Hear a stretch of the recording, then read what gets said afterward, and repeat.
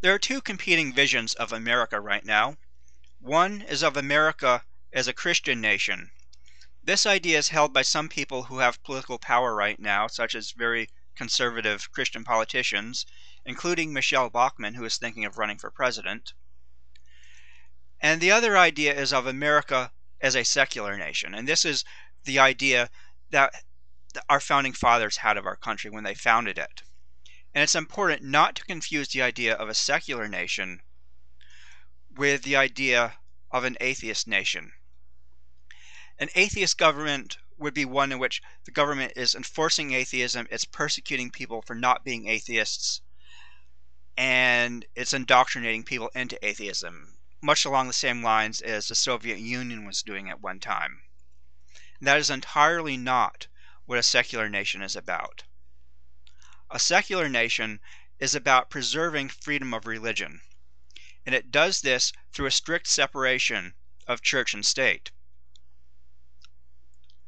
Now, the first way it does this is through protecting human rights.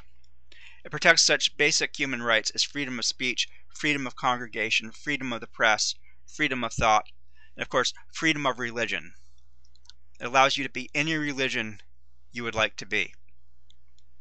Also, as much as possible, a secular state stays out of religion.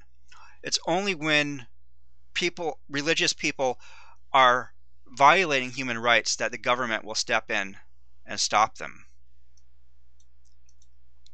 For example, the United States government recently went after Warren Jeffs. He was arrested, he was tried, and he was sentenced to life in prison. And what they got him on was having sex with underage girls, which he was marrying as part of his cult. It was a polygamous cult, and he was marrying many girls and women, and they got some to testify against him. And it was right for the government to go after him because he was abusing his power as a religious leader. He was using his position as a religious leader to violate human rights. And that is just not acceptable, whether it's for religious reasons or for other reasons. And the government has a responsibility to step in and stop people like Warren Jeffs from abusing the power that religion gives to them. But as long as religions are not violating human rights and are not abusing any power that people invest in them, then it's the role of a secular government to step back and leave them alone. For example, we may have Muslims in the United States, and as long as they are secular Muslims who recognize human rights and who do not try to enforce Sharia law on anyone, that's fine. The government should step back and leave them alone and let them practice their religion, as long as it's a personal religion and not one that they're trying to impose on others through force. Theocracy is bad for everyone. I'll argue that it's even bad for the people in power because it's bad for them morally and spiritually. But I'll focus here on how it's bad for everyone else. In a theocracy, people may be persecuted for heresy, for non-belief, or for apostasy. Heretics are people who have more or less the orthodox religion, but they disagree with it on some details. They believe something slightly different from what is orthodox. And consider this, in the United States, although most of the people in the United States are Christians, there is a wide variety of different Christian denominations in the United States. We have Roman Catholics, Eastern Orthodox, Mormons, Quakers, Episcopalians, Methodists, Lutherans, Presbyterians, Southern Baptists, American Baptists, Independent Baptists, Pentecostals, Congregationalists, Unitarians, and many more. So even if some particular Christian denomination does come to power in the United States, that denomination would not be representing all the Christians in America. Most of the Christians in America would still find themselves in a government that is being run by a denomination that is not theirs. So that is being run by a religion they do not agree with.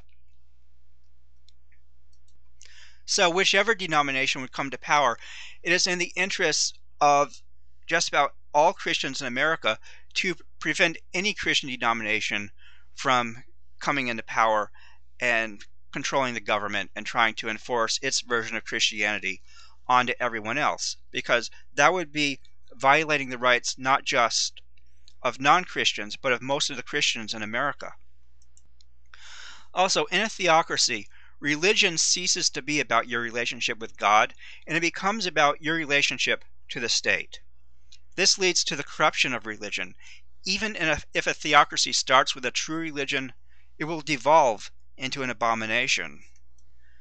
Consider how the Catholic Church behaved during most of its history. It led crusades against unbelievers and an inquisition against heretics. It stifled progress and kept Europe in the Dark Ages for centuries.